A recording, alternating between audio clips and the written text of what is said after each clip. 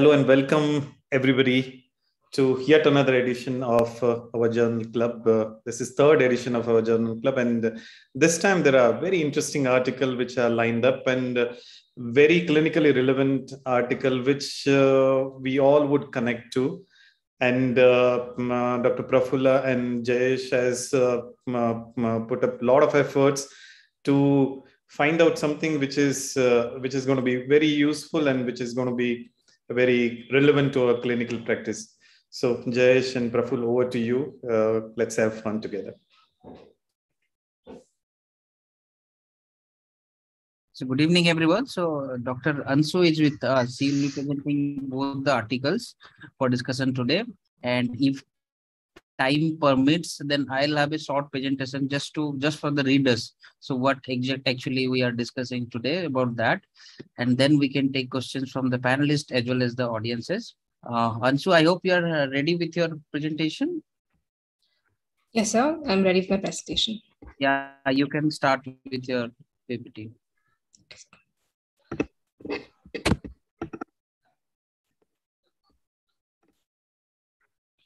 Good evening, one and all. Today we have lined up two articles for today's journal club. The first article is on the effect of netasudil 0.02% for the treatment of corneal edema in Fuchs dystrophy. And the second is about the effect of hyperosmolar eye drops for diurnal corneal edema in advanced Fuchs dystrophy patients. So Fuchs endothelial corneal dystrophy is an age-related disorder that affects the individuals, especially women older than 40 years of age.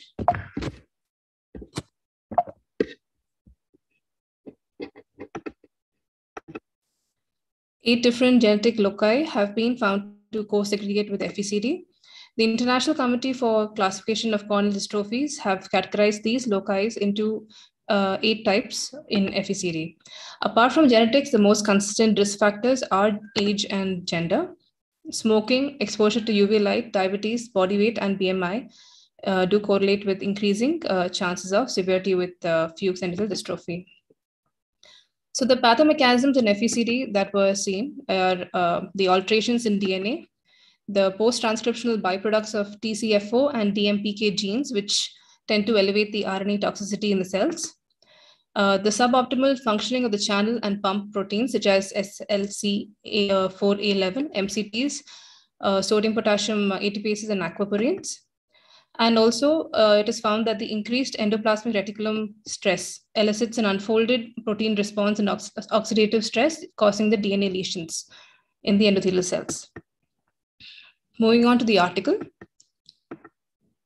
So the study was taken up so that a treatment that could bolster the corneal endothelium's ability to maintain appropriate corneal hydration in FECD, and thereby to postpone or to prevent the need for a corneal transplant and to refine the preoperative imaging and refractive outcomes for these patients.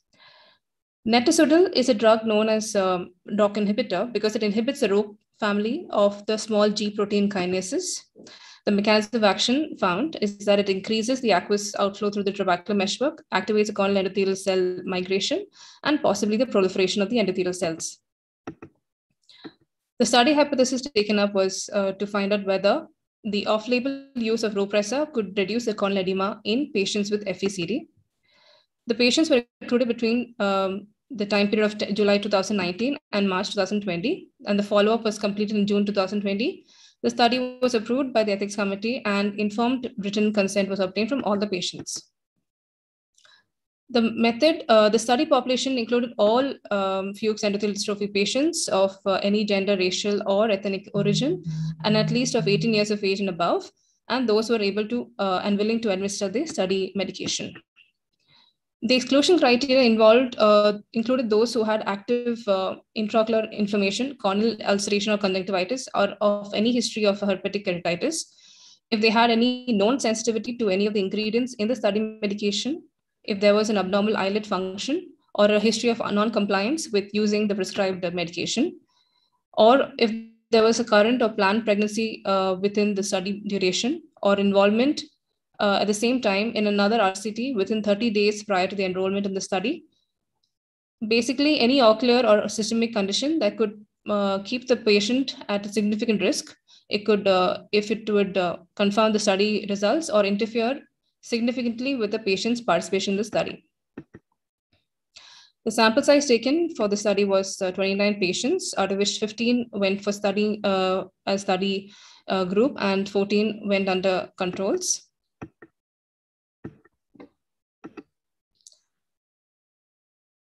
The statistical power was found to be a sample size of 13 eyes per arm was taken for 80% power, which was taken to detect the 70 microns between the group difference in central corneal thickness reduction, which assuming a two-tailed alpha of 0.05 and a standard deviation of 60 microns.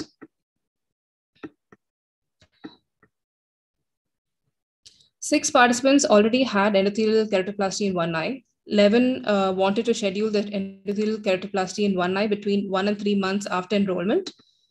One patient had an amblyoptic eye, so the contralateral eye was automatically designated as the study eye. In 11 patients out of 29, both eyes qualified for the study, so one eye was randomized as the study eye using the computer-generated randomization table. Subjects were allowed to use assigned medication in the fellow eye if it had not had a transplant. Subjects were also instructed to refrigerate the study drops and instill one drop in the study eye each evening for the study duration. So at each visit, that is at the baseline at 1 month and 3 months, the manifest refraction and assessment of scotopic corrected distance visual acuity was done using a Snellen chart. The slit lamp examination, intraocular pressure measurement by Goldman's tonometry was undertaken. The patients were asked to complete a 15-item visual disability questionnaire, which was validated for use for patients with FECD. Anterior segment optical coherence tomography, Scheimpflug imaging using Pentacam, corneal topography using TMS4, and optical biometry lens star also was done. And at each examination, any adverse events experienced since the last examination was also studied. So it is a prospective, randomized, double-masked, placebo-controlled clinical trial using a computer-generated randomization table. Both the subject and the evaluators remained masked to this assigned treatment. The confounding variable was that the patients who had existing dry eye. The primary outcomes seen used to study was the change in the central corneal thickness from the baseline to 1 month and baseline to 3 months. The secondary outcomes studied were the changes in the corrected distance visual acuity from baseline to 3 months and the changes in the FECD disability questionnaire score at 1 month. Exploratory outcomes included those changes in the corneal surface asymmetry index assessed by the corneal topography and changes in the intraocular pressure from baseline to 3 months. So 29 subjects in all was enrolled for the study, and out of which 15 patients were randomized to an etacetyl group, while 14 were randomized to the placebo arm. And after withdrawal of many patients due to either glare or personal reasons or due to COVID, the completed study was done in 11 patients out of 15 in the etacetyl group, and 11 patients out of 14 in the placebo group.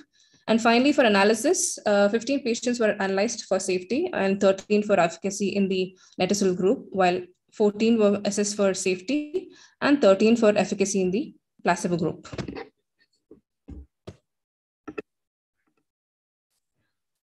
Between group differences at the pre-specified time points were assessed using the student t-test. The analysis was two-tailed and conducted on an intention to treat basis. P-values less than 0.05 were considered significant. And the sensitivity analysis consisted of examining the box plots to detect any outliers in the main, secondary, or exploratory outcomes, and repeating analysis without the outliers to determine whether or not this affected the findings. The data was analyzed using the statistical analysis software.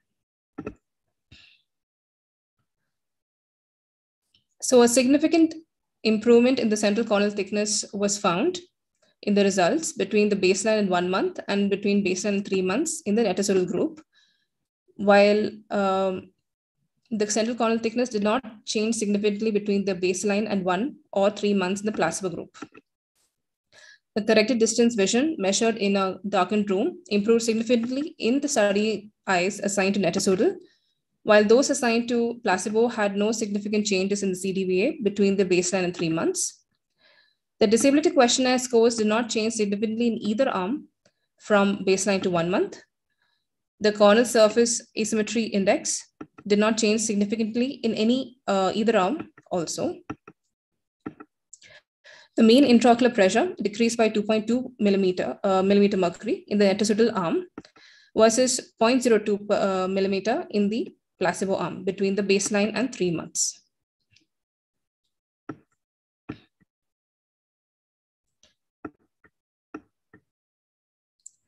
The ocular side effects which were seen in the netocidal arm versus the placebo, which were observed by slit lamp examination, showed that there were 6 patients, that is around 40% of patients who had conjunctival hyperemia, and 3 patients, that is 20%, had corneal verticillata in the netocidal arm, versus that in the placebo arm, which had only 3 patients having conjunctival hyperemia.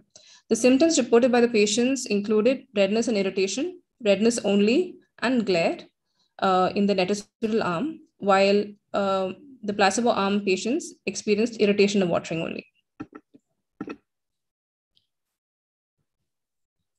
So the authors concluded that the netocidal eye drops, it caused a significant reduction of central corneal edema, and there was an improvement in the scotopic corrected distance vision between the baseline and 3 months.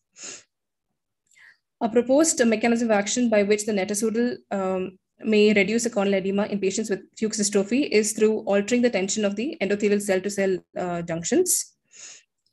They also said that further studies were required to compare the vision in different lighting conditions to find the functional disability, and also to find out the overall satisfaction with the usage of netocidal drops versus the other options that are available currently, like endothelial keratoplasty. The authors were unsure of the improvement of using netocidal eye drops in biometric imaging. No significant changes were found in the surface asymmetry index in both the arms. And this index was studied because it is known that epithelial edema associated with FECD can cause corneal surface irregularity, which increases the topographic surface asymmetry index. The dry eye syndrome also in older patients was a confounding factor. Only the verticillata did not result in any visual functional changes, and most of them resolved upon the discontinuation of the treatment. The side effects of the drugs resulted in early withdrawal of 1 patient due to the aggravation of pre-existing epithelial bullae, causing a disabling glare, and a suspected non-compliance of another patient assigned to the netocidal in the 3-month study. The principal limitations of the study included the relatively smaller size of the samples, the modest loss to follow-up associated with the COVID-19, the assessment of visual acuity with a Snellen chart and not a ETDRS charting, and the ocular side effects of the drugs. Thank you.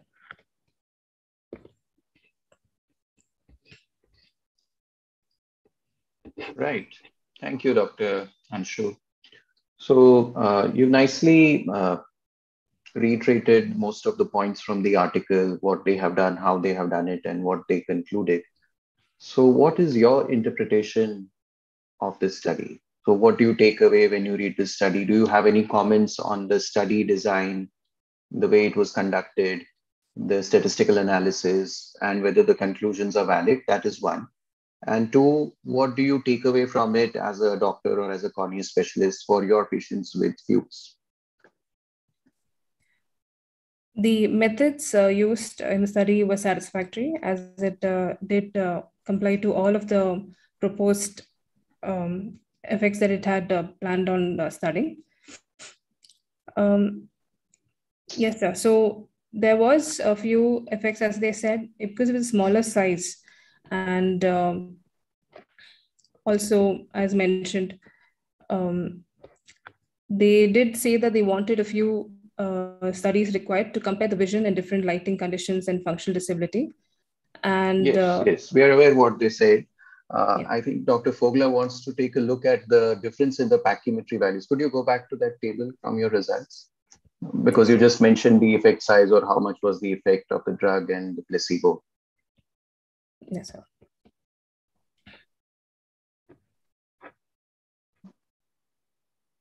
Right. So we have a very, very distinguished panel here as experts. So they are basically the who's who of endothelial corneal disease, as well as a very special guest expert, Dr. Sen Gupta, who is not an expert on endothelial corneal disease, but can tell us a lot about what his thoughts are on the study design and the stats, etc.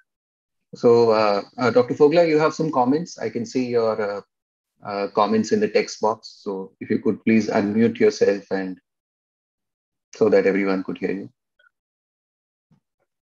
Basically, just wanted to know if the vision was checked at the same point of time during the day, because we know that in Fuchs you can have fluctuations in vision between the morning and afternoon. So at pre-operative, it was seen in the morning half, and in the follow-up, if the patient has come later part of the day, that itself can result in improvement in vision. And when they did the pachymetry, the measurements on pachymetry, what technique was used to measure the pachymetry? Did they use anterior segment OCT or the tomography or the ultrasound? Did they try to correlate the thickness between different devices if they corroborated the change in pachymetric measurement? Because sometimes variations can occur. And epithelial mapping would have been helpful as well. We know that sometimes when you have epithelial edema, the epithelium thickens. So if your netarsadil would have worked, we would have expected the epithelial thickness also to go down a little bit with the resolution of the edema. Although the patients seem to have some improvement in the vision, but that can be highly subjective. None of the other objective measurements showed a difference between the netarsadil and the placebo in terms of looking at the corneal asymmetry index. And I think the central corneal thickness, especially looking at the posterior corneal curvature, the posterior elevation map on Pentacam, I think they have described that as a parameter whereby you can look at the change, because when you get increase in the corneal thickness, you get more changes in the posterior corneal curvature than the anterior. So you see a depression of the posterior curvature towards the anterior chamber. So that is something that could also have been used to differentiate between before and after. And did they look at the ratio between the central corneal thickness, because that is another parameter that people use to look for progression of Fuchs or resolution of edema with the use of netarsadil.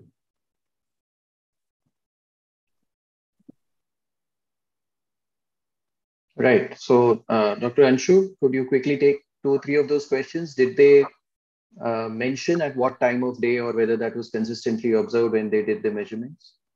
No, sir. For this study, they did not measure according to the diurnal variation. They did not use that as a criteria. That was one of the side effects. That was one of the limitations of the study as well.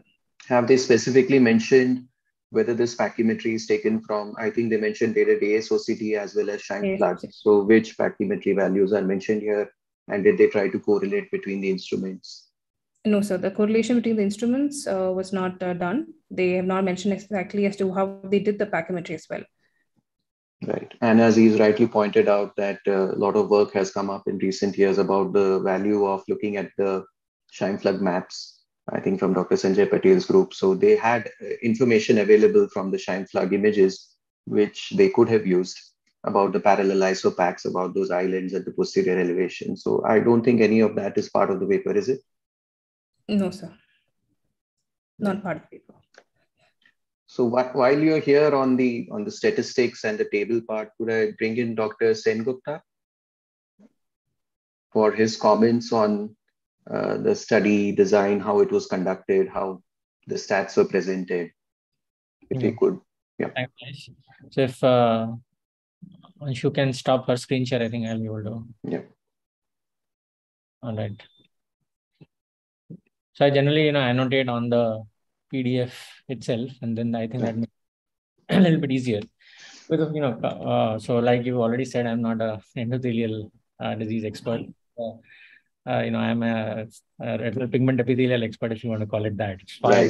Epithelium, but statistics are sort of used universally. So let's look at some of that. So first thing is, when you look at the word pilot study in the title, it's going to be a small sample. No questions asked, because when people are not able to do larger studies, and of course there is not much previous literature. So pilot study is good, but then as soon as you see that it's going to be a small sample and it's not to be taken home with, though you can build on it, but it's not to be taken home with. When you look at the method section, it says 29 eyes. It's an odd number. When you have two groups, you generally expect an even number, and that's how statistical software give it to us. So that's a little bit, of course, they've explained why all this happened. Then, when they say 29 subjects, whenever all of us write papers, I think it's good to use the word participants instead of subjects. Nowadays, a lot of things are changing, and, people sometimes take, note of that, the patient themselves. So it's good to use the word subjects. Then they say symptomatic Fuchs dystrophy. So this is again a little subjective, I think, overall. Some people with thicker corneas may not really be always symptomatic. So it's a subjective inclusion criteria, which I found odd. It might have been better to take something like, corneal thickness more than so-and-so or something like that. Okay, then they talk about randomization in the method section, but, despite being the abstract and despite limitations, it's always good to talk about randomization, allocation, and masking, because these are three most important parts of any RCT. Again, here that allocation is not clear.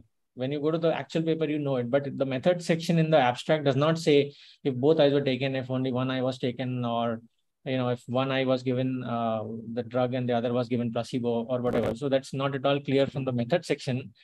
Coming from the results point of view, the endothelial counts are not given. I don't know whether it's difficult to look at endothelial counts when the cornea, then there is stromal edema. So that's something that, I guess you might discuss. And what was the placebo is not given in the abstract. Though when you read the full text, mind you, 99% people don't read the full text. So what was the placebo used? Here it was a vehicle which was given by the manufacturer, but then that is not given. Coming to the outcome measures, that is central corneal thickness, which is a continuous variable. It is talked about. We are going to talk about in mean. So they say mean difference is -20 microns with 95% confidence interval of -32 to -9 microns. So this mean difference is it exactly the difference between the change in one versus the other group? So when you look at the actual results, you will see that it reduced from 590 to 568 microns. In the other group, it reduced just by 2 microns. So I think that's where they are coming from, where 22 microns is in one, and then and there is 2 microns change in the other group. So that difference is now 20 micron. However, it's always good to use something called beta coefficients. So beta coefficients are derived from linear regressions, and that they allow you these values, which are very similar, but they also help in adjustment of confounders. Say here, if you see the baseline corneal thickness is more in the placebo group right from beginning. So this mean difference using just the arithmetic mean is probably not a good idea. So from a statistical point of view, it's good to see beta coefficients. Again, in the study procedures, they don't tell us exactly how the central corneal thickness was measured. It would always be a good, because this is a study which is based on only that one parameter, isn't it? Everything else is a story around that. But that it would have been good to measure it maybe 3 times in a day, especially at different time points, because we know that time is important. And then use either a mean of the 3 values, or sometimes we can also use the 3 data points as separate points, and we use something called the repeated measures analysis. So then, the way the thickness was measured, what instrument was used, I think Anshu has already pointed out. And then, whether it was done multiple times in the day and all this has not been told. ARI Pharmaceuticals is the one which has actually sponsored the study, though they say that they have no role in, any of the design or the conduct, but, that's something that we should probably have in mind. When they say sample size calculation, they took a basis, the assumption was that there would be a 70 micron between group difference.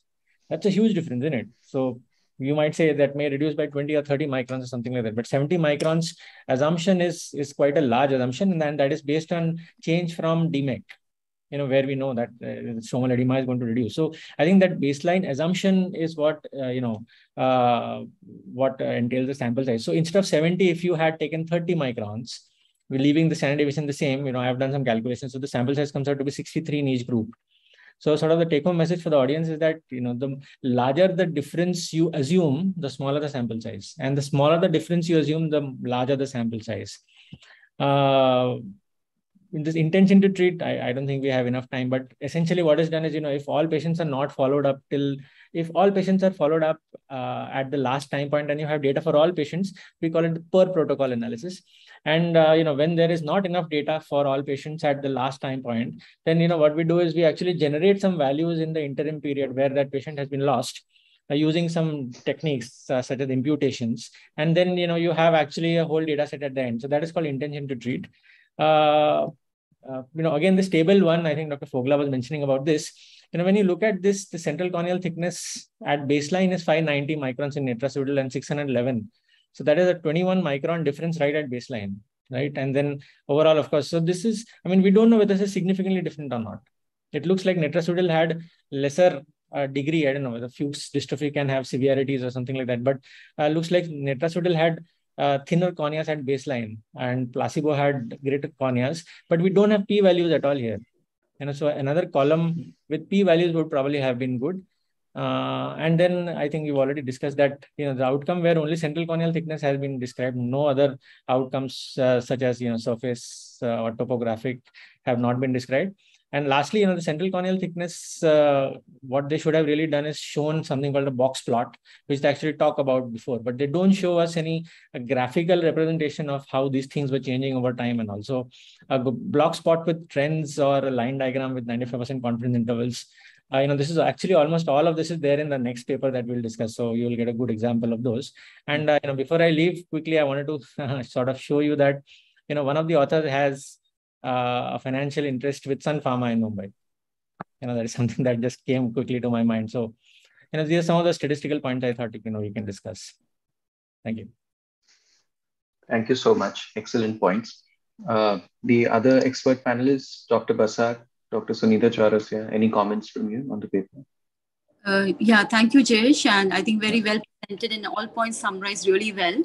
So I would just like to say a few things. One of the things is that I think the author should be commended for the study because this came at a time point when we were dealing with the COVID and we were having shortage of corneas. And one issue was, is there any alternative way of managing? So I think the study came at that point to answer, though there are several loopholes, I do understand that. But I think the attempt to find and seek answer to this question seems to be quite relevant. And I sort of agree with Dr. Fogla, who made this point about what time point of the day, because this is really important to assess, because even when the patients are using netarsudil, for that matter, any Rho kinase inhibitor, even the pachymetry difference, all that can vary depending upon the time point when you make the assessment. That is one thing. So whether they are, apart from the factor, one confounding factor being the condition per se, and one confounding factor being the use of medication per se, and when do you assess that? So there are the two factors which will kind of have an implication on the corneal pachymetry. That is one thing. That apart, if you look at the table, you see that there's a difference in the pachymetry both in the placebo group and the netarsudil group. Now, this can also happen because of the use of preservative. Preservatives are known to reduce the corneal thickness. So what kind of preservative was there in the placebo and what kind of preservative is there in netarsudil is important to know, because this will have, again, a bearing. So we see that the reduction in thickness is there in both the arms, but this is something which will be important to know what that placebo was. So whether the reduction in pachymetry is only because of the preservative which was being used in the molecule. So these are a few things which I would want to add. Apart from that, yes, an important point which Dr. Sen Gupta mentioned is about the EC, endothelial cell density. Now, certainly one may not get the endothelial morphology in the central part of the cornea, but quite often when you look at the peripheral part and do the specular imaging from the peripheral part, you would be able to image the cells in many cases. So that also gives an indirect bearing upon what the status of endothelium is. So this could have been probably added to the points which have been assessed in the paper. So these are a few things which I would say the paper is relevant in some points, but I mean, there could have been much more which could have been done in the study. And I think obviously one of the biggest limitations is the follow-up. Like even if you say there was an effect by using the molecule, was the effect long-lasting and how long? So it's really a little short time period to assess the efficacy of a molecule. Right. Thank you so much, ma'am. I'll try to bring in Dr. Basak, who must be wondering why people go to all these difficulties to study drugs when they can so easily do endothelial keratoplasty, which he does in the thousands, literally. So to just cut through the jargon, what after I read the paper and what I understand is that if you have a patient with Fuchs who has a corneal thickness of somewhere around 600 microns and a visual acuity of somewhere from 612, maybe a little bit less than that, and you use netosodil for 3 months, that patient will have a 20, maybe 25 micron decrease in the corneal thickness. And visual acuity as measured in a dark room might improve by maybe a line or half a line. That is what I took away from the paper. So for you as a clinician, would you be able to fit this into your overall algorithm for management of Fuchs in any way? This drug based on this data? Dr. I Jess, think you're can I mute, add sir. one more question to this? Yes, please. Because I think sir may be able to answer that perfectly. So if you go through the introduction part, in addition to this improvement in visual acuity, what the authors they claim, because Fuchs dystrophy is and cataract, they go side by side. What they claim, even if you achieve some decrease in corneal thickness, that will help you to get a good biometry. So if you're planning a complete procedure, so it may improve the refractive outcome. Since sir does a lot of triple procedure, I would like BSEC, we all expect refractive shift will be there. But what's his experience on DMAC with cataract? And if reducing the corneal thickness by 70 micron is going to make any difference in refractive outcome? Probably no. So during the COVID pandemic, I have experience. So by randomly, I used lot of ripasudil drop that time. And you know that 5-6 months period, there was no cornea and just giving randomly. And I didn't have very good experience with the, rather we have some epithelial toxicity or like that. So that way, if I have a choice like 20 micron thickness reduction or 25 micron reduction from 600, it doesn't make any sense in terms of patient disability point and also from visual acuity point. So naturally, the answer straightforward is surgery. Second point, what Praful is saying, like again, biometry part, you know that that 20 micron will not cause anything in biometry changes. But I have another concern here in this study is that what is the dosing schedule is once a day. But if you read the whole text of like ROC inhibitor and the very good editorial by Shigeru Kineshuta and their group editorial invited, it is available to everyone, open access. There is a big concern about that because it acts only for 6 hours. So most of the people used to give it for 3 times daily or maybe 4 times daily.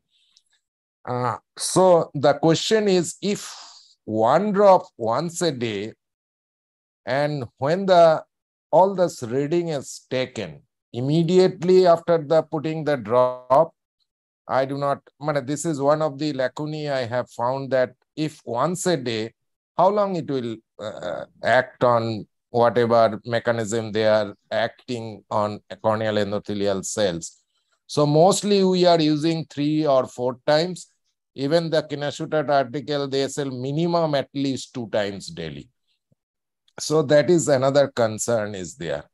So on the big good point is that when they put this drop, there are more epithelial bully or more epithelial edema. So they come to us and we advise surgery immediately. Right. Excellent take-home points. So Dr. Himanshu, Dr. Parul, Dr. Fogla, again, any other comments, your personal experiences with this drug or what you take away from this data? So a few things. So first and foremost, it's a, as Sunita said, it's a good to do such kind of study. The reason is we all have been using at least ripasudil more than the netosodil in many different cases. So here, possibly for the study purpose, they had to define a population, and hence possibly Fuchs they took. But we all do use in grafts, in post-cataract surgery corneal edemas, post-rejection, post-endothelial keratoplasties. And many times we do have quite interesting and exhilarating results. So it's not that all the patients are doing bad. Many of them are doing really well. Many of them are not doing so well. So we really don't have much idea. So it's nice to do such study where we have something, somebody did a, let's call it pilot or whatever, but at least a thing has started. And if you look at the references are anecdotal reports or like one case, two cases and such kind of thing. So when somebody starts such kind of thing, it's good to have a base there and we can sort of build upon that. Now, coming to this study, if I look at the paper, not to criticize point of view, but if we probably want to understand a little more from that, like in inclusion and exclusion, first and foremost, anything which you want to study, where any outcome measures, any disease which you want to study, in any study, you have to define the disease, right? So unless you define it properly scientifically, how was Fuchs endothelial dystrophy diagnosed or how was it defined, right? And as Dr. Sengupta was saying that the grades, of course, it's so important to probably distribute them in groups, whether it was mild, moderate, or on what base they had sort of divided the disease. And so selecting the cases randomly when they are just coming to the clinic would not be the possibility. And when you say symptomatic, it does not mean same to everybody. For me, symptomatic may be glare in the night driving. For you, symptomatic may be loss of vision. And somebody else, it may be severe pain, watering, irritation. There's no there's no ambiguity there. It's like quite variable perception for each individual. So very important to define the disease and how it was diagnosed. Also, they said they were waiting for the endothelial transplant or they were already diagnosed Fuchs. So were they given any hyperosmotic agents or something? They're not mentioned that. And if at all they were on anything, was there a washout period given? Now think about it. If at all there is any change in the corneal thickness, if at all, because next article would possibly talk about it, but if at all there is any change, unless we give a washout period, and if you start something, then possibly you may have a confounding factor right up there, because really we are not sure about what was the outcome of previous job. Then coming to the randomization and treatment regime part, we all discuss about like frequency, that once a day, probably they took it up from the glaucoma and probably they took it up from the previous study. So possibly they didn't want to carve out a new regime and then have other ethical issues with them. I don't know what they were planning. But as Dr. Basak said, that at least for Ripasudil, we have experienced that glaucoma people may use it once a day or twice. But for cornea, it has to be 3 times, or if they can tolerate, we can give them 4 times. In fact, there are few studies where they've given 6 times a day. So is it something which they not considered, and by giving less amount, possibly they missed out on a good outcome which could have been there? But well, that needs to be answered there. In the outcome measure, we all discuss about the pentachem part. Interestingly, they took pentachem in a diagnosis or what are the tests to be done. But in analysis part, there are no parameters which are discussed. And the most beautiful part, as Jayesh said, Sanjay Patel and the group showed center to peripheral ratio. And in pentachem, you can beautifully analyze in an entire map, and you can individual case, you can see the difference what we are getting, rather than taking a mean and then trying to subtract that from that thing. So I really don't think that makes sense. Rather, pairing them together, I would say individual patient pre or post op should be analyzed and should be possibly spoken about. Also, I think Dr. Sengupta touched upon that repeatability. Now, any instrument would have a repeatability issue. So any instrument, whichever we take, whenever we take any measurement, there would be repeatability. And if your measurement was within, the difference was within the repeatability, which is already studied, or if not studied, they should have studied. So without that, it's just probably shooting in dark, that assuming that, yeah, it's better or something. And Rajesh rightly pointed out that what time of the day they have done, it has to be, because that's the standard diagnostic method of initial Fuchs. When they're decompensating, they have diurnal variation, they have fluctuating vision, worse in the morning, in the evening, afternoon, they get much better. So what if when they get much better, that means there's the corneal thickness change and there is change in the edema. So if we are not considering that, well, we may miss out on quite a large number of changes which are occurring. Overall, well, very nice beginning, but I think we all can build upon this thing and have a little larger sample size and something which we are routinely using, like say Ripasudil, we can possibly study. Dr. Praful wants to show some data or a slide. While he puts that up, Dr. Parul, do you have any patients who you're managing with ROCK inhibitors and it's helpful? Yeah. So my personal experience in cases of FECD, I think I've not been very happy. But patients where I've used in post-graft cases, post-DMEC, post-DSEC, I think there it's been pretty good. But per se in FECD, I think in my hands, hypotonic saline drops have also equally worked well. So I have also used Ripasudil more than Netrasudil. But I think we still need more studies and more experience.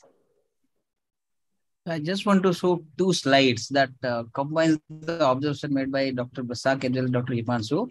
I'm not going to details of this. This is this is the article. This was published in 2021 in American Journal of Ophthalmology. The best part is they took almost 450. Yeah. Doctor, sorry, the slides are not being shared.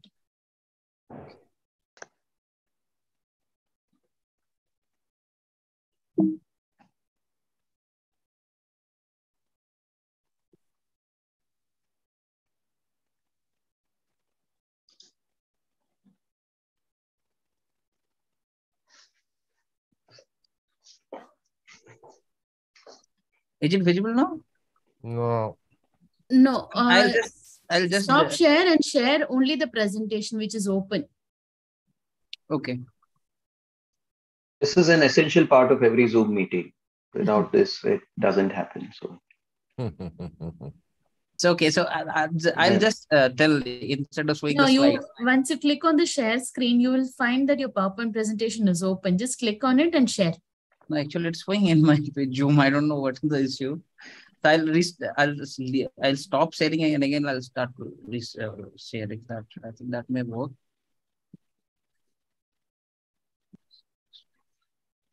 Anybody is having experience with original Rho kinase inhibitor in like from Japan, Koa Pharmaceutical? Anyone in the panelist? No. I have used that one also. A bit costly, but I have used them for my DUEC patient, DSO patient, and it worked. I mean, as long as you continue the drop, and when you withdraw the drop, it again the corneal edema. Ultimately, all the patients were subjected to DMEC operation. So, sir, not from Japan, but we have a couple of doctors who from Gujarat, one of them, who got into making I know. And we see a lot of those patients. So I have started using, for most of my keratoplasty cases, if they have glaucoma, I use Netarsudil as one of the anti-glaucoma medications. And I think we try and avoid any kind of carbonic anhydrase inhibitor like Torzolamide. And I feel that really helps. It does bring down the pressure and maybe improves the health of the endothelium as well. But the other thing that I've seen in patients who are waiting for surgery, if you put them on Netarsudil, they don't get better, but somehow because of the epithelial little bit of fibrosis, the bullae, that painful bullae, they go away. They do get that honeycomb appearance, but the epithelium seems to be more stable. And the discomfort is only from the application of the drop. But once that stinging goes away, then they are comfortable. They don't have that ruptured bullae, so that may be another beneficial effect. And as rightly pointed out, both for most of the studies on DSO and DWEK, they have used drops ranging from 3 to 6 times a day. So once a day, I think it's a subclinical dosage. Good. So I hope this is visible now too. Yes. Yeah, So it's this is the article. It was probably it is the largest experimental study they have done. They took 450 Descemet endothelial complex of FACD patient, and they checked for both genetic analysis as well as the protein expression. So here, what Basak sir said, I just like to highlight that point. When they check for all the concentration from 10 micro to 30, what they found that when you incubate the endothelial cell with 30 micromole of ripasudil, the effects are best. So what they said, this should be the ideal concentration possibly. And what they also evaluated that when you put 1 drop of ripasudil once a day, the concentration that is reached is around 10 micromoles, and that stays for around 4 to 6 hours. So what they recommend, the minimum dosing should be at least 3 to 4 times a day, and so that this much concentration can be reached, and that could have some effect. So this is what Dr. Himanshu and Dr. Basak were telling. OD dose is not going to give you the best results with use of rho kinase inhibitor. And also they evaluated all the gene, and what they found that it has rho kinase inhibitor. They have all positive effect on endothelial cell. And this is the image that I wanted to show to the participant that see, this is what they hypothesize. If you are using only the rho kinase inhibitor drops, just like in this study, it has to be early FACD cases where most of the endothelium cells are still functioning, and the problem may be early dysfunction in the barrier function of the endothelial layer or the pump function. However, if it is an advanced case, you have to combine that with your either DSO or DVEX so that you can get that maximum effect of rho kinase inhibitor. So in this RCT, the cases that they took was they had already stromal edema. So it was very unlikely that netarsudil alone could have helped the patients. So if your disease has already progressed, then you have to combine it with the Descemet stripping. So this is what I wanted to highlight. The second article is this one, which Dr. Basag highlighted. It's basically an expert opinion by Kinoshita et al., who has the probably the best experience of doing this research on endothelial cells. So this is a point which I think most of us agree with that, but I just wanted to put this picture, what they have highlighted. If your endothelial cells are in early stages of FTCD, whatever you do, it's going to work. If you are abnormal, if you combine with rho kinase inhibitor, it's again going to work. But in advanced cases, even if you combine with it DVEC or DSO, it's not going to work. And this is what the dilemmas they have highlighted, which are rightly highlighted. The daily frequency and number of drops that you are going to use is still not standardized. However, they recommend at least 3 times a daily to 4 times a daily. And if we corroborate that with the experimental study in AGO, I think probably 3 to 4 times should be the optimal dose. And one important point they highlighted is in all the experimental study, all the results are very convincing, but the problem is that all these studies are done when there is no cell-to-cell contact inhibition and the pathologically altered DM is not there.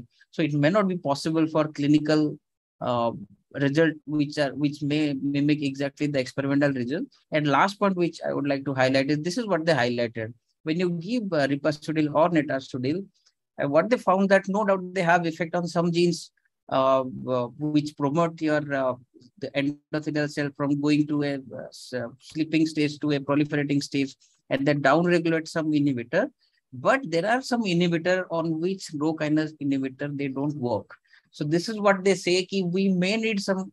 You may have to combine rho kinase inhibitors with some other drugs that may give us better result, which is a thing of I think future studies. So this too I wanted to highlight. Very nice. Thank you so much, Dr. Praful. Very Dr. nice. Anshu, are you still around? It is Friday evening and the weekend is looming, so one has to ask. If she is around, yes, she is. Right. So I think if everyone has the stamina, we'll go ahead and quickly discuss a briefly the next article. We won't go into all the details as we did with this one, but if you're ready, you may proceed. Okay, sir.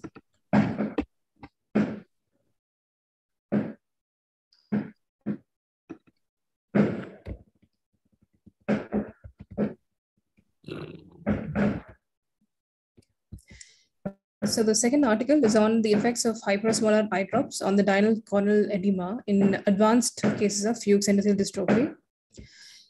So the proposed mechanism of action for hyperosmolar drop is actually the increase in the epithelial surface osmolarity, resulting in an anterior corneal thinning and drainage of the corneal stroma. And many experimental studies had shown that there has also been a posterior stromal increase also.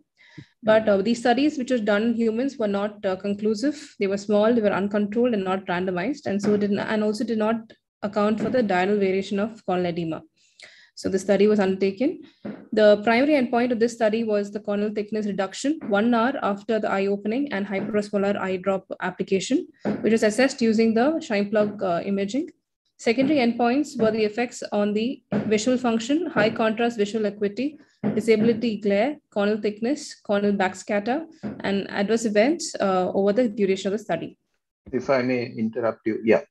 Were you moving the slides or were you just reading the? No, sir. I okay, was right, fine. Then go ahead, please. I thought you were not seeing your slides, so. Right. Okay. So the study went as follows. So the day before the DMEC operation, all the baseline exams were conducted at least 4 hours after awakening. The best corrected visual acuity was conducted at least conducted using the ETDRS charts. The disability glare was assessed as forward scatter using C-quant. The shine plug imaging was done to determine the corneal thickness, central corneal thickness, the corneal shapes, the tomographic signs of edema, and backscatter. And then to assess the Fuchs dystrophy specific patient-reported visual disability, the participants were also asked to complete the validated German version of the visual function and corneal health status instrument. And then the next day, directly upon awakening in the hospital, the shine plug imaging was done at 0, 30, 60, 90, 120, 180, and 240 minutes. The visual acuity was assessed at baseline and also at 120 and 240 minutes. The subjective visual function also was assessed, where the participants rated the visual acuity at every measurement on a scale of 1 to 10, 10 being the best. After the first and second measurements, each of the participants' eyes received the allocated eye drop. The investigator applied the eye drops and occluded the nasolacrimal duct for a few seconds to prevent the participant from tasting the difference in the osmolarity of the two drops. The statistical power of the study was found to be 34 eyes per arm. So here finally, 148 patients were enrolled for study, out of which 78 patients were excluded due to various reasons as to whether they declined to participate or another indication other than Fuchs dystrophy or corneal pathology was found, or patients on topical glucocorticoid eye drops, patients who used hyperosmolar eye drops within the last few days, any systemic diseases which was known to cause affect the cornea, and even patients who didn't have any, who had a problem with fixation during the baseline shine plug imaging also were excluded. So after that, 70 participants were found to be available, where they randomized one eye of each of these participants to treatment using hyperosmolar eye drops and another eye to control using a preservative-free lubricating eye drop.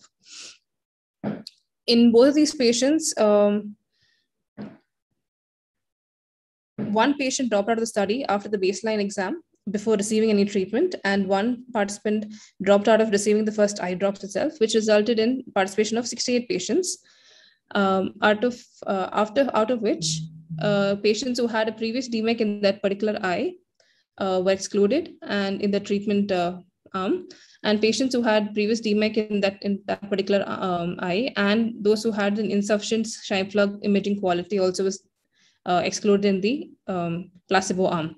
And finally, 59 eyes were analyzed in the treatment arm, while 55 eyes were analyzed in the placebo arm.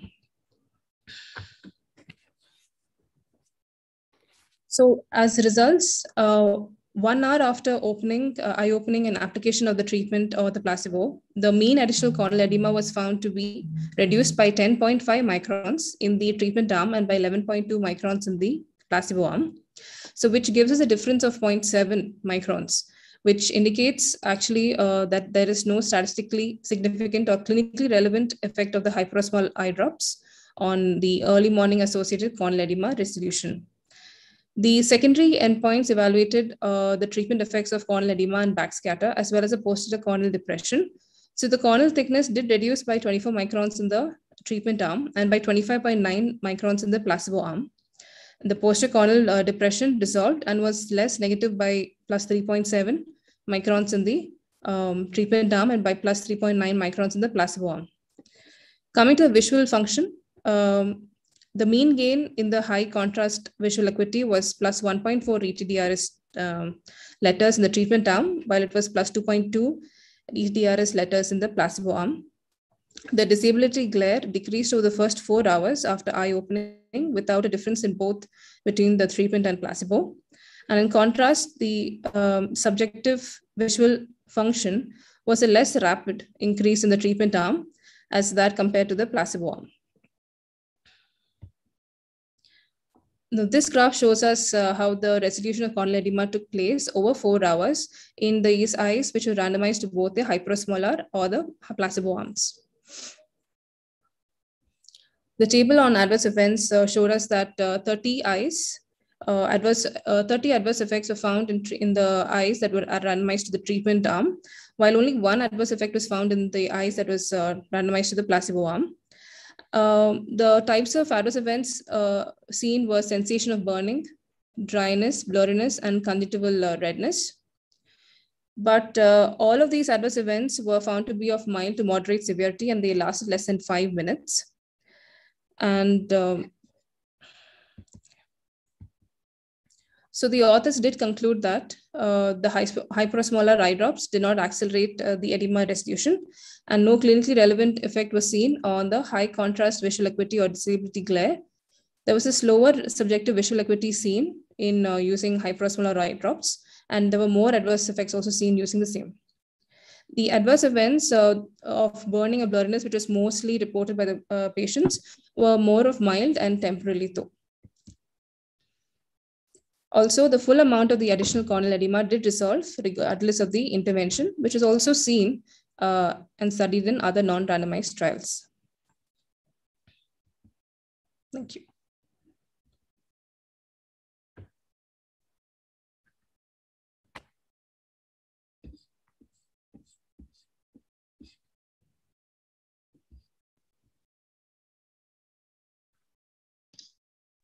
So Right. what was the frequency of the installation of hyperosmotic drops? And so what was the frequency? Yeah. So 1 drop, sir. 1 drop was put in a day. No, was it? Was it 1 drop a day only? No. And so please recheck. I think they put it 2 drops in the early morning hours. Yeah, something like that. So yeah, put 2 drops only, and in the morning hour only on all the patient, and they evaluated all the investigations in morning hours only. So, but in the discussion, what they extrapolated that if 2 drops are causing so much adverse events, so there is no point of trying 4 times a day. If you would have given 4 times also, the effect would have been same. So this is what the authors claim. So I think the one point I would like to bring out here is the whole premise of study itself is wrong, I think, because we know that the hyperosmolar drops that you put are basically for resolution of epithelial edema. I don't think it has the potential to reduce stromal thickness or resolve stromal edema by any means. So we don't use it for visual improvement, but majority of the times in our clinical practice, it is used for resolution of the epithelial edema and the patient's irritation or from the bullae which forms. Yeah. So I don't think that sometimes, yes, if you have microcystic edema, the epithelial edema can go away, patient may be able to see better. Or the spontaneous improvement in vision, what they see when they get up by afternoon, the vision getting better. If you apply a few hyperosmotic drops in the morning, it can accelerate their visual improvement rather than waiting for a spontaneous improvement in the afternoon.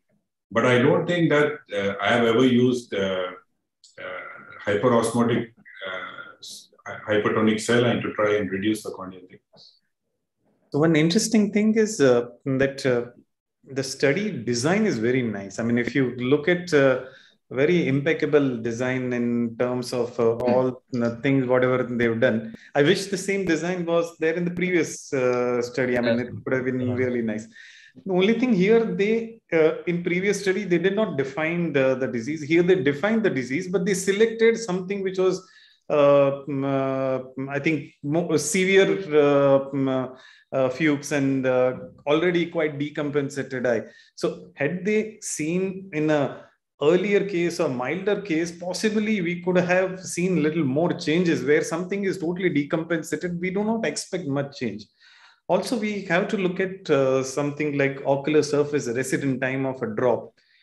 Even the lubricant drop with higher viscosity, if you look at some of the studies by Anthony Brown's group, and they had studied that the half-life of a 2% sodium hyaluronate was 7.5 minutes half-life, and I'm talking about possibly full life, which does not account to double of that thing. But even if we do that, you're talking about 15 minutes. So a viscous agent also does not stay longer on the surface of the eye, where a low viscous agent like sodium chloride would not stay any longer on the surface to lead to, as Rajesh was saying, stromal detergents. We cannot expect from that. And once or twice a day with such poor ocular surface resident time, I really don't think we can expect any miracle in those kind of advanced fuchs cases. So nice design, but wish they'd done in cases which are milder and possibly a little longer duration of the application. And so if we are intending to prove that this thing would not work, then possibly we would select this kind of case scenario. But if you want to see that whether it works or not, then I think we should include all the severity of the disease. I think Dr. Sengupta, your comments on the design, the box plots you were telling us about, any other comments you want to make? The first thing I had the doubt was that, they say that all patients were Crackmus grade 4 and worse, I think. But then they say that all patients had only stromal edema and no epithelial edema. Is that compatible with how the Kashmir grades go? I'm not really sure. Because, when they're needing epithelial transplant, that means, most of them should have epithelial edema. But, if I can quickly, I think somebody else is sharing, so I'm not able to share that. Dr. Anshu, could you stop sharing? Yeah. So here they say all eyes had stromal edema, none had epithelial edema in the results. But then, so I'm not really sure exactly which patients they're talking about and how the inclusion and exclusion went. But, that's from a purely clinical point of view. There are some other very good points in the study design. I think Dr. Himanshu has already told us. A couple of things I would just quickly say. They use the word participants. When they say modified Kashmir's grade 4 were used, these are all inclusion criteria requiring endothelial keratoplasty. So I would imagine that most of them would have epithelial edema, but then when they categorically say none had epithelial edema, all had stromal edema, it's a little bit confusing.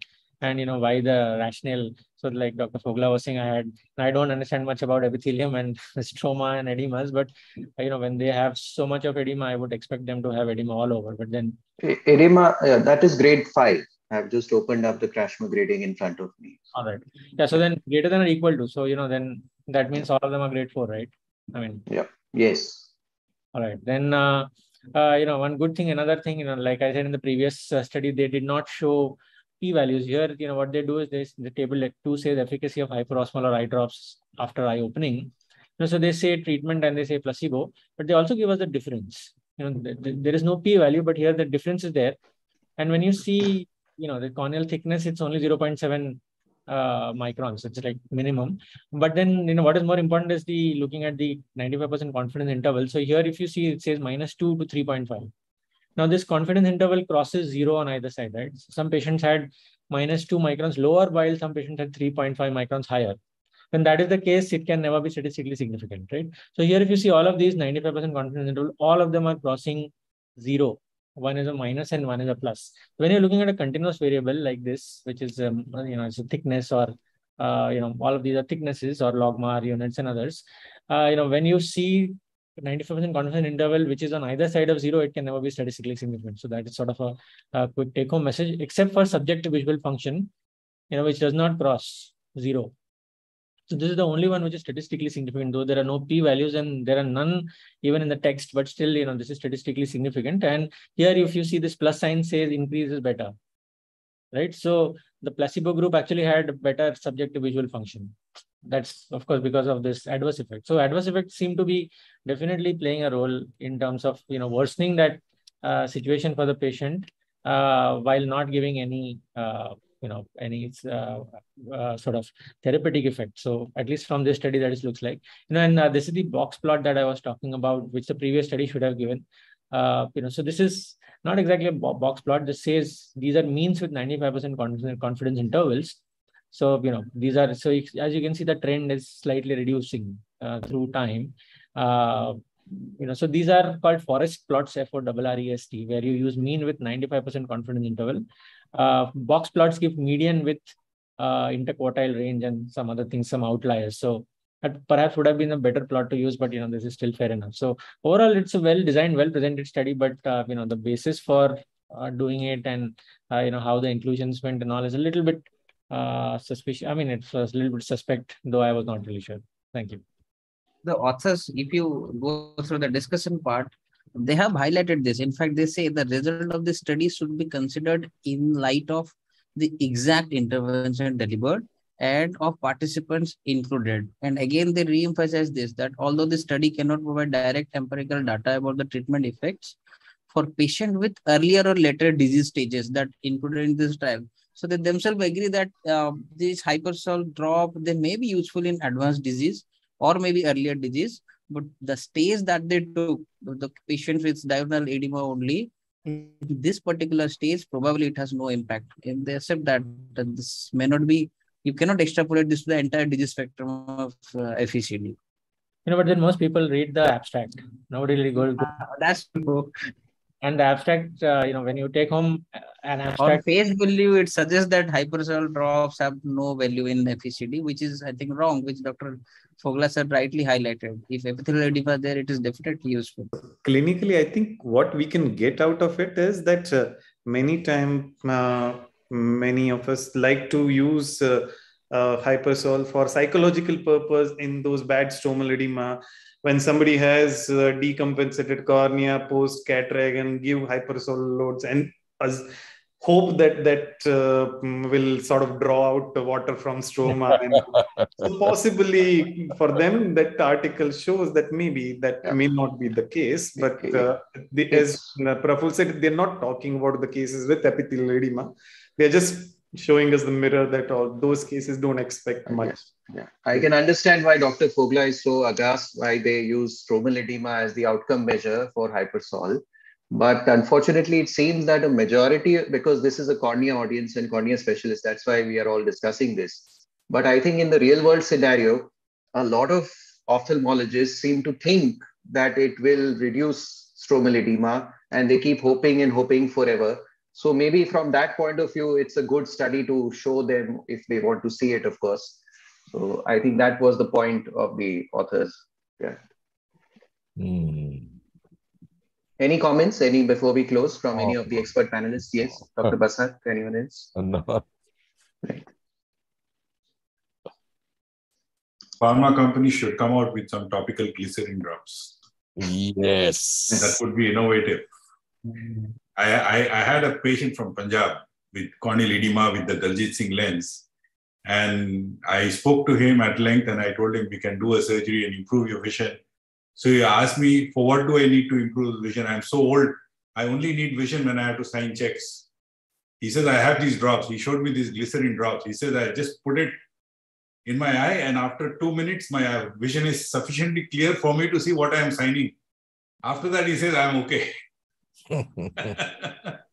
But those drops are useful. I know of surgeons who use topical glycerin drop when they are doing endothelial keratoplasty as well, because it helps them visualize the details of the anterior chamber. In wet lab, when we do training for these corneal surgeries, when we train people, we have these old cornea, discarded corneas from the eye bank.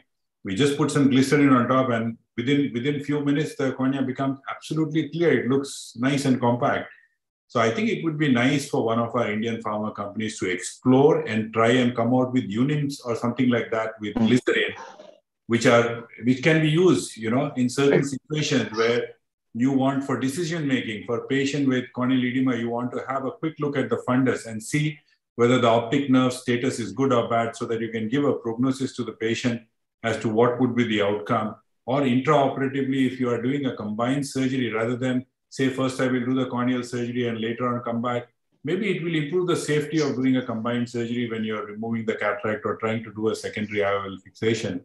So this is something I think we should encourage one of our pharma companies. Maybe Edward can look at it and come out. They have a very wide range. Maybe a word with Nikhil or something. If we speak to him, that would work. That will definitely reduce stromal edema. That much I can say. Hypersol will not. Hypersol is only at the level of epithelium. That's a fantastic suggestion.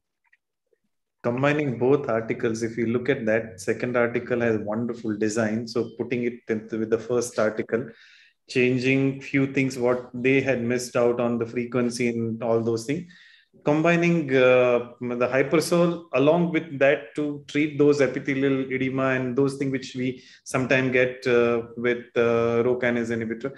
Well, if you combine both articles, we have something very interesting. Well, this is an incentive for us to do another study, Yeah. You have Fuchs patient in India, to try and see if somebody can provide the funds, or you can get a grant and do a study where patients get some incentive for coming back for follow-up. Otherwise, what do the patients get for staying half a day in the hospital, getting all these various tests done and coming back for follow-up as when you tell them? So I think something needs to be done, and I think it should be nice. And if we can prove that there is some role of rho kinase inhibitor, that would be good. We can kind of streamline the way the drug is used. Otherwise, it's most likely to be misused, because a lot of people think that they just hear about rho kinase and everybody is just prescribing the patient. Some of them, maybe they are naturally getting better with the steroid, but the attribution goes to the rho kinase inhibitor that, because you're using this. And some of them, they deteriorate, they come to us faster because the edema gets worse and then they need surgery earlier. So I think maybe at AIMS or any other places where they have a good volume of Fuchs patient, you can pick out the fallacies in the previous studies and have a better study design, and then try to improvise and come out. This wouldn't take too long. Like, they can do a study in 3 months. I'm pretty sure one of your postgraduates or something can take it up as a thesis subject and work on it, and that would be great. It would benefit a lot of us. We are working on it actually, but it's not FECD cases. But we are looking into it in early cases of post cataract surgery edema. This is what we are doing.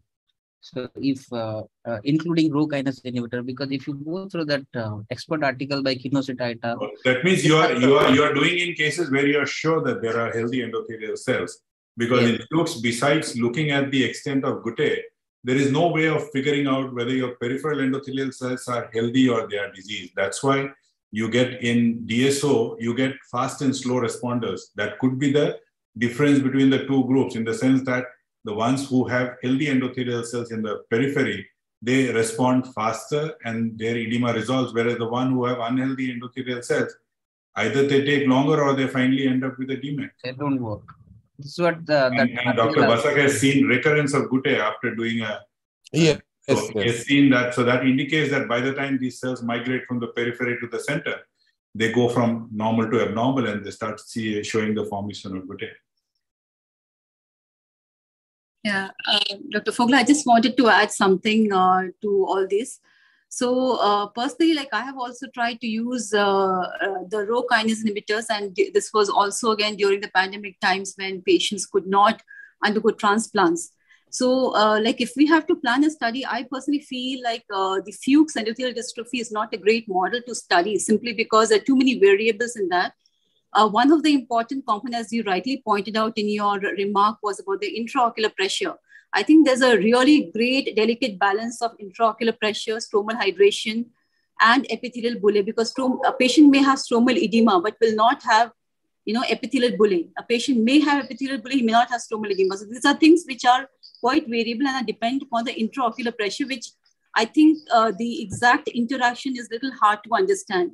So And what, especially if your endothelial barrier is not working, then pressure will have a much greater role to play as compared to an eye with an intact endothelial barrier, which regulates the flow of fluid that goes into the anterior chamber, into the cornea. Yeah, I think what Praful is saying, like looking into the cases of pseudophakic corneal edema, and like let's say the cases which have got sectoral edema. I actually did that study, and though I did not publish it, but I'm just sharing my results. So what I found was that, like obviously, like when you have sectoral edema and when you start the rho kinase inhibitors, what I see that there is an improvement, and that also partly could be related to the other medications which you're using alongside. But overall, the endothelial cell density certainly does not change much. It's probably some effect on the functionality and reducing the apoptosis. There's no actual proliferation what you see. But however, contrary, I think we should also look at those cases of graft rejection where we are starting. So in some patients, when you start this medication, you see there's an increase in cell density. Now, whether it is happening because of migration from the peripheral cells, that does not happen with cases which have got endothelial pathology in the recipient bed. Like let's say cases of keratoconus where the endothelium is healthy. So we can, I mean, I don't say there's a great number, but if we can pool in and we can look into it, we do see an increase in cell density gradually with time simply because of migration which happens from the peripheral healthy bed to the central part of the graft. So I think this is something which probably all of us can look at and share our experience in the next edition of rho kinase inhibitors. Rho kinase inhibitors have become part of the regime for post-rejection episodes as well. So if I see a patient with a rejection, I treat with steroids and control the rejection, but then I put them on a rho kinase inhibitor with the belief that maybe the surviving cells which are there, they will survive better and might migrate to the area where the cells are non-functioning. So I think what dose you 3 times, Rajesh? Yeah, I give them 3 times. If they don't tolerate, I ask them to use it twice a day. Twice a day. And freeze them before. Because that's the glaucoma. It works for the glaucoma as well. So yeah, which is twice a day. So I tell them thrice a day. If they don't tolerate it, I tell them to make it twice. So I think one thing we have discussed many times earlier also, that many times such kind of thing where the individual person may not have huge number, as a society, I think we can collaborate and collect the number together and we can have a common publication under the name of society. And I mean, there are so many things where individually, if you pick up total number would be mind boggling compared to anywhere in the world. So if we as a society have more collaboration on such kind of thing where smaller numbers can be put together with a total big number, it would be really wonderful. Yes. Chalo. Right. So I can see that the number of participants is dwindling. So it's a sure sign that we must wind up the show when the audience has started to leave. So thank you very much, everyone. We had a great discussion, especially the expert panelists, also Dr. Anshu John for putting in the efforts to present. And have a great weekend, everyone, and look forward to the next edition of the Journal Club. Bye-bye. Thank you, everybody. Thank you. Thank you, everyone.